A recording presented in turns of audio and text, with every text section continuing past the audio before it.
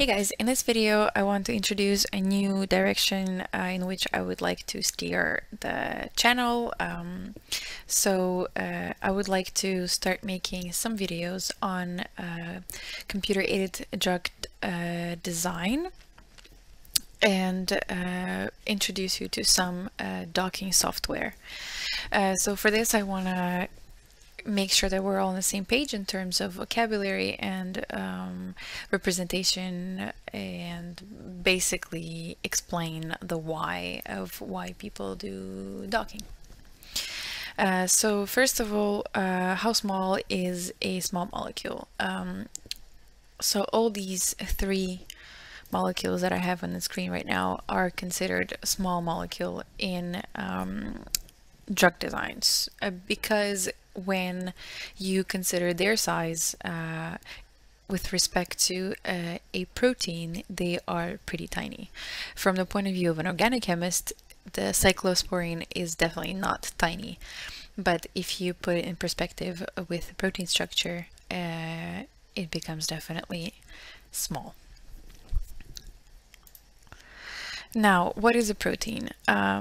If you start working with chemoinformatics and computer-aided drug design, you will have to get used to the new representation of a protein.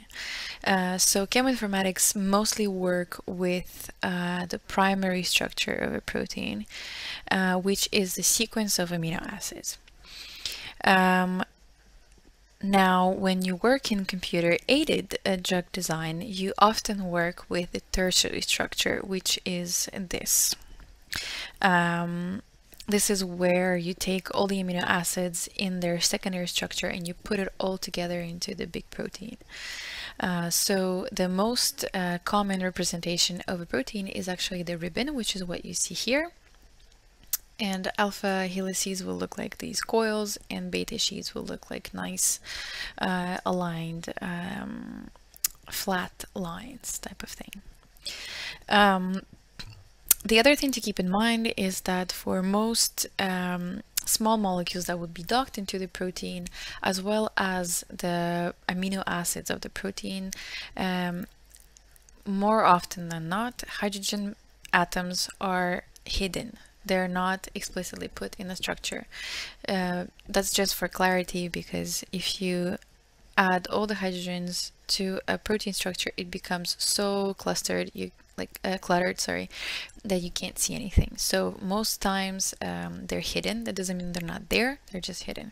So if you see a protein structure that is surrounded by little red balls, that's because it's surrounded by water, but the only thing you see of water is the oxygen. Okay, but that you have to keep in mind that when you start docking things, you won't see the hydrogens, so it will be more difficult to spot hydrogen bonds. Also, for amino acids like histidine, you have to think about where the proton actually is, because it can be on the different nitrogens, so keep that in mind. Okay, so now, what is docking? Docking is a computational technique that takes in a protein, finds a binding cavity in the protein, and then inputs a small molecule inside that cavity. So I want to first talk about the binding cavity. Usually this binding cavity is defined by the native ligand that is found in the crystal structure.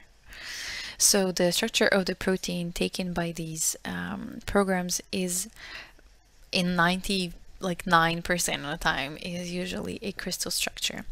And very often the crystal structure comes with a ligand that was co-crystallized with the protein. So the ligand would be another small molecule that is already in the binding cavity. And then around this ligand, the program will define the binding cavity around this ligand. Now, for the small molecule that we want to dock in, most currently available programs take into account flexibility of the ligand. This means that they dock the ligand in many different conformations and then output the different conformations and their scores. So you can see what's the best conformation of your ligand inside the binding cavity. Okay, so that's docking. Now, what is virtual screening? Virtual screening is repeating the docking procedure that we talked about just now, but this time on a whole library of compounds. You can technically do a virtual screening on like 10 compounds. It's still going to be a virtual screening, but in reality, medicinal chemists run virtual screenings on thousands of compounds. The output of this calculation is a big table, something like this that you see on the right, where you have the different molecules and then their scores. Usually only the lowest, the best conformation per molecule is output, but sometimes you can ask for more elaborate output. The other thing to pay attention to is the way the score is defined. So what is the score? The score is this numerical value that tells you how well your molecule binds inside the protein pocket. There are a lot of different ways to score, and so every single docking program will have their own scoring function.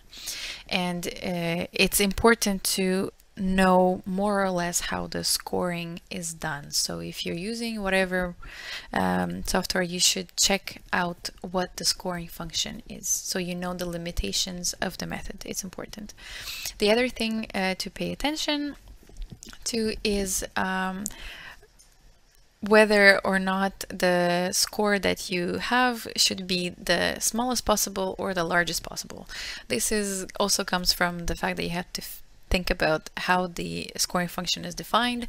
In most programs that I worked with, the lower the score, the better, but it may not be the case for all.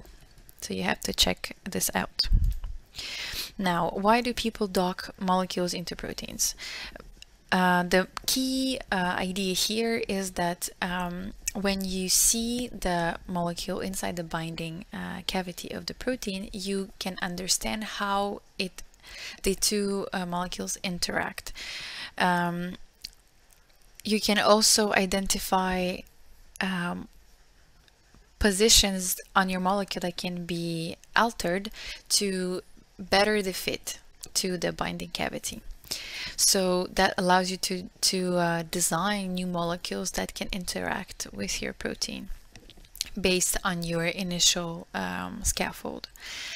And also you can design molecules that would block the entry to the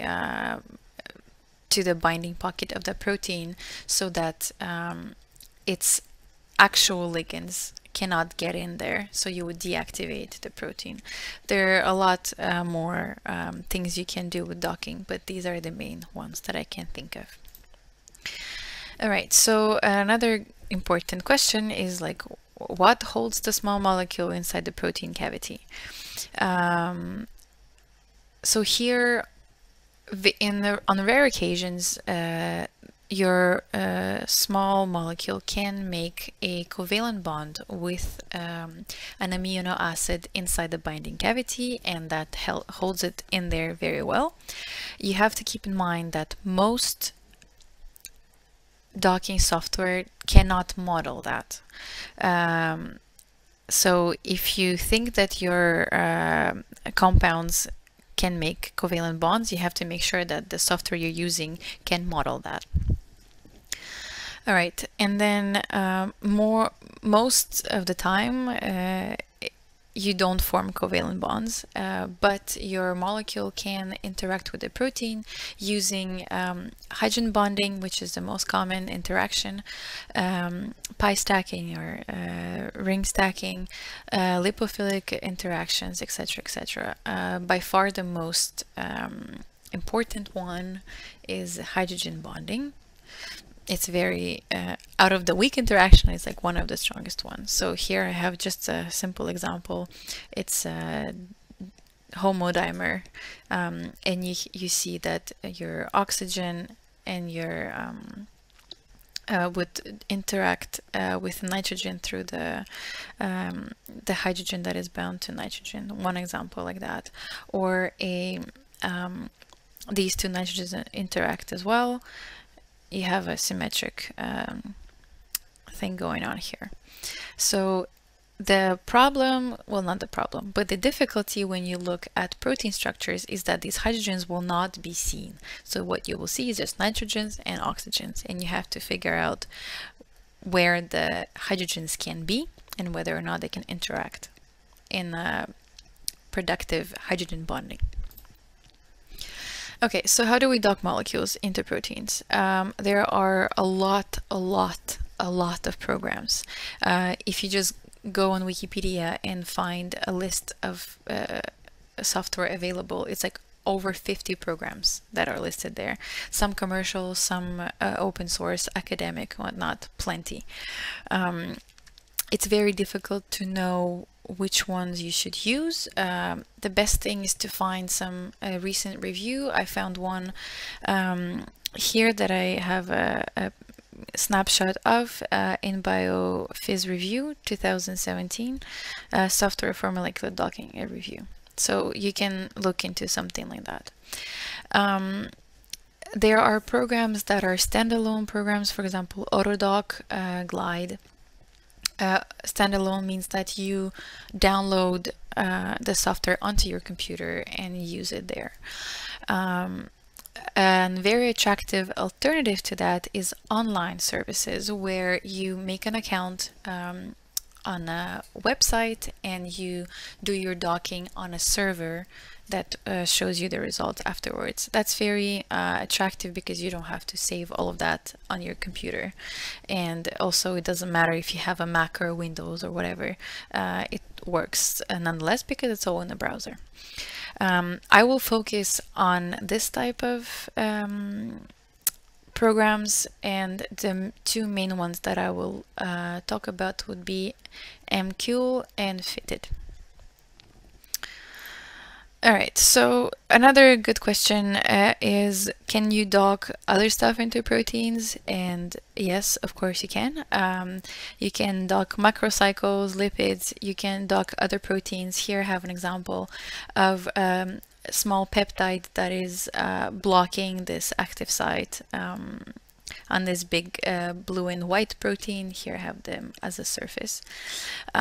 You have to make sure that the docking software you're using can handle what you're trying to model. There are specific programs that are made for protein-protein interactions modeling. So if you want to model that, you have to find a program able to handle that. Can you dock molecules in other stuff other than protein? Yes, you can dock small molecules into DNA, RNA. You can dock proteins to DNA and DNA to proteins. Same thing goes here. You have to make sure that the software you're using can do that relatively reliably. Docking to RNA is fairly difficult, so make sure that whatever you found online shows some benchmarking and whatnot. Otherwise, you might end up with pretty crazy results. All right, so this is of course not any kind of course or in any kind of way trying to give you all the information that you need to become a medicinal chemist. Of course not. If you're interested and you have time, I really encourage you to take this free online course on Coursera on drug discovery. It's very well structured and in general covers most of the stuff you need to know. If you don't have time for that, you can go through the textbook of drug design and discovery. The third edition of it is free online as a PDF. Or you can read this very good textbook as well, An Introduction to Medicinal Chemistry. This one I haven't found for free online, but maybe you have access to it through your university library, for example. All the structures that I've shown today were taken from the PDB. PDB stands for Protein Database. Which is basically a huge library of protein structures, and if you are to work with proteins, you have to know how to use it. It's an enormous library of proteins, and if you plan to use it, you should look through the tutorials that they offer. They're very good, and they will save you an enormous amount of time and an enormous amount of silly mistakes. So here I have the websites that will lead you to the MQ and the fitted online docking services, and in the next tutorials I will go through the different things these two can make and what you can use them for, etc, etc. So hopefully that would be useful, and I'll see you next time.